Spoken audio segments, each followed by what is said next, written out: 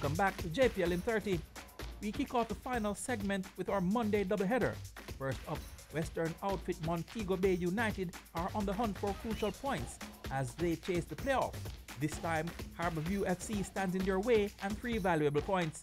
Let's see how that one panned out. Easter Monday football here at the Anthony Spalding Sports Complex, Harborview versus Montego Bay United. Here's a starting lineup for Harborview. Perhaps a lineup that we've become very accustomed to, Chris Taylor. Glenroy Samuel, the Trinidadian in goal. Other than Harding, remain Brackenridge. Garth Stewart and Akimo Jones, the back 4. Kasim Priestley, Demar Rose and Joshua Anglin in the middle of the park. And Ruan Brown, Amar Thompson and Andre Fagan up top. They're coached by Ludlow Bernard.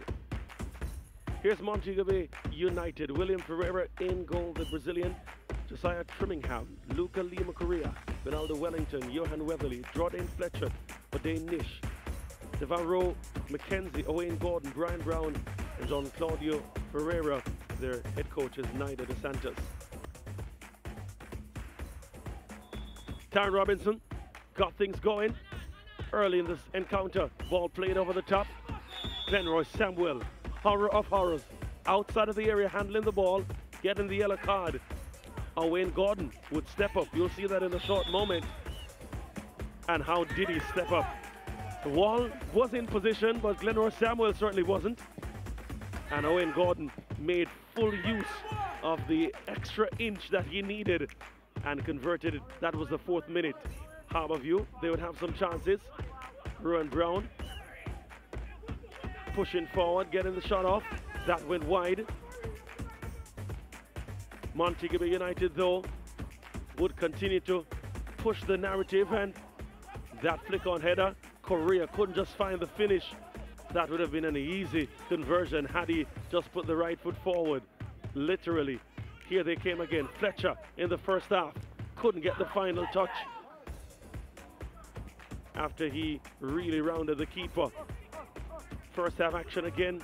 Harborview through Harding, lifting this one. Ruan Brown again, unable to get it on target over the top. And Ferreira not being tested here. Ruan Brown again, forcing a save from Ferreira. He was alert all afternoon, William Ferreira. Second half action now. Amar Thompson going across. Andre Fagan couldn't get to the end of this one. Beautiful build-up play. Correa to Weatherly. Bang on the target. His 4th for the season, Johan Weatherly. The 2nd of the afternoon for Montego Bay United. And they made it safe with that conversion. Another look at it. Growing in confidence is Johan Weatherly. Harborview had a great opportunity. Chukwemeka with the first header. Garth Stewart with the follow-up. But on both occasions, the Brazilian goalkeeper was equal to the task. John Claudio Ferreira came forward, lifted that one in the area. Brian Brown should have done better. Glenroy Samuel shouldn't have given any glimpse of a follow-up chance. And here, another disastrous moment for Harborview. Perhaps a soft penalty, but under the circumstances, not much to argue against. Opinions perhaps will vary. Owain Gordon, though, converted with a plum and made it safe. 3 goals for Montego Bay United. Yeah, this has been the story of the season, you know, but we know the disadvantage that we have, so we know we have to work with it. But of course, I thought that we could have responded more positively thereafter, you know, because the sustained pressure and the opportunities that we would have gotten would have brought us back in the game. And that is disappointing for me that we didn't have anything to show after all of that. You've managed many players. I don't know as a player how much time you'd have spent in the goal itself, but talk to me what you think would be going through these players' minds, because you've chipped and changed between 3 keepers this season, and yet the bloopers have still continued. 4, in fact, you're saying. What is the kind of things you would say to these keepers on the training ground? Do you think it's just a lack of confidence? And it could be right across the board. There are varying reasons that contributes towards the performances. Initially, it was indiscipline. Then you found lack of confidence. you know. And then, of course, sometimes the quality is just not good enough for this level and for the expectation of a club such as Harbourview, you know. So we get a mixed bag totally. But as I said before, going to the game knowing that we have this handicap. I mean, at 2-1, we could have probably come back, sorry, at 2-0, we could have come back 2-1, right? And with the impetus that we would have had at that time, we probably could have got something, you know? So we know what we have against us. We now know, we should now know how to find something up at the other end of the pitch, but that is also a problem. Big 3 points for you today. Analyze the performance for me. What do you think you did well, and where do you think you need to brush upon? Of course, it was a good match overall. I mean, we still need to, finish off the opportunities in a better way. If we have done that, we could have closed the match in the first half.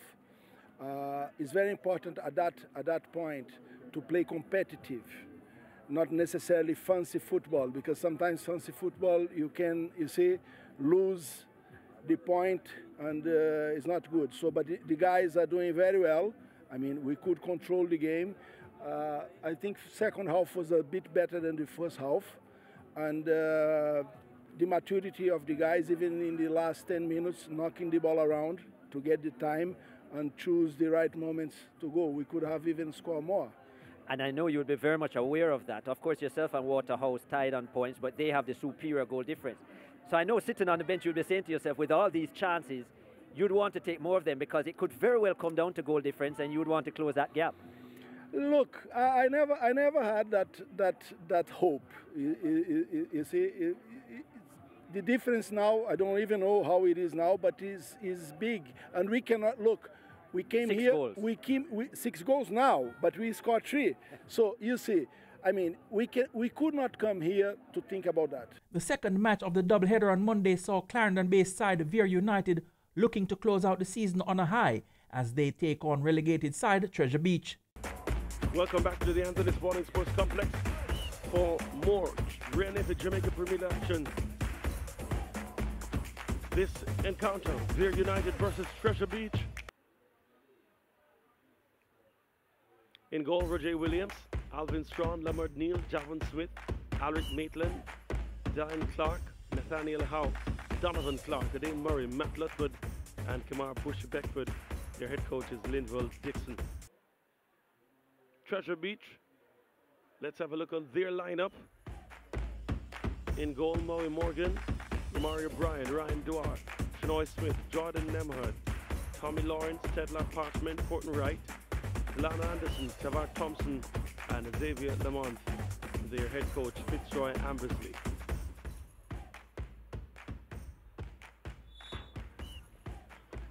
It started early for Treasure Beach. They had some great opportunities. Getting the opportunity here was Parchment.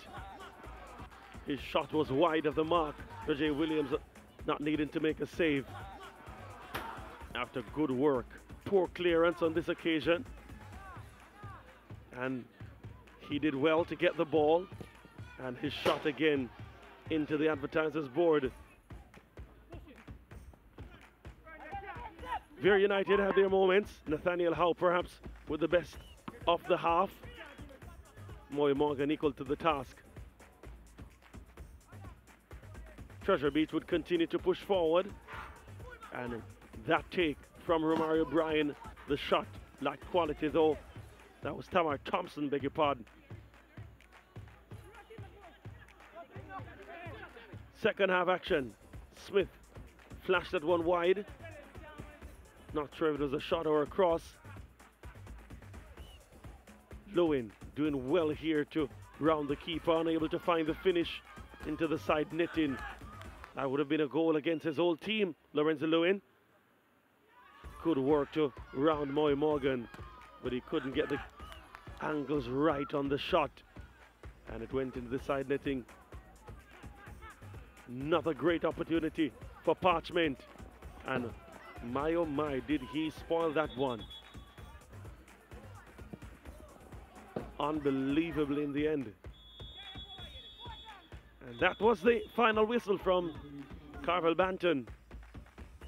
You said at the start of the game that you had a big meeting with your team, told them that, you know, coming into this match, important not to be complacent, to defeat teams who are below you in the table.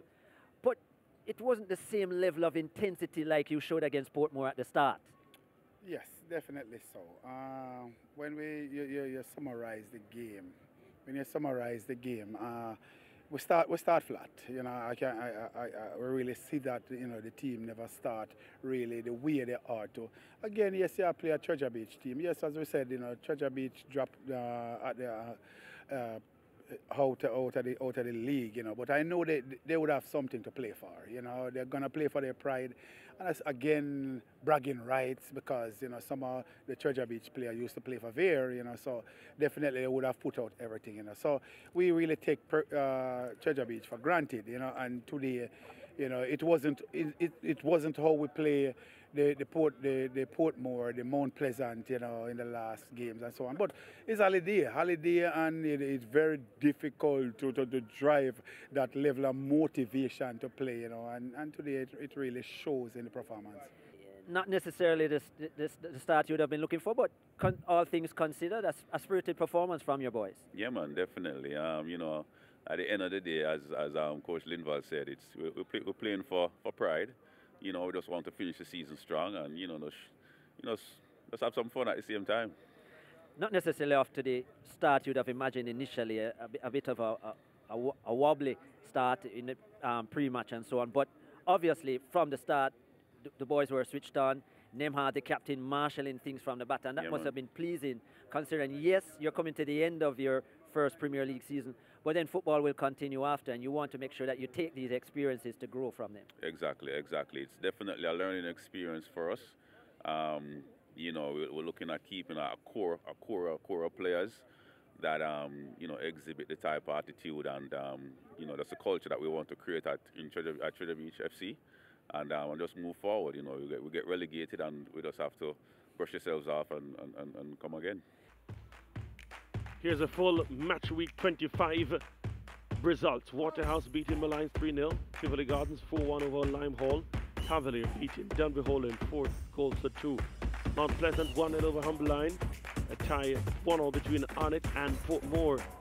Montego Bay United making it very interesting going into the final match week. 3-0 winners over Harbourview, keeping their top 6 hopes alive. And a 0-0 between Veer United and Treasure Beach.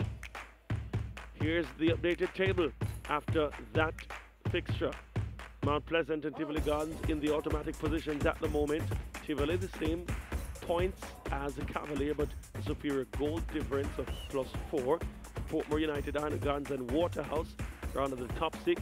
Waterhouse though and Montego Bay United on equal points, with Waterhouse having 6 goals above them in the goal difference, 16-9. Of course, Treasure Beach and Lime Hall already relegated, 13 and 7 points, and Dunbeholden and Veer there, and Humberline running out the top 10. The final regular season match week 26.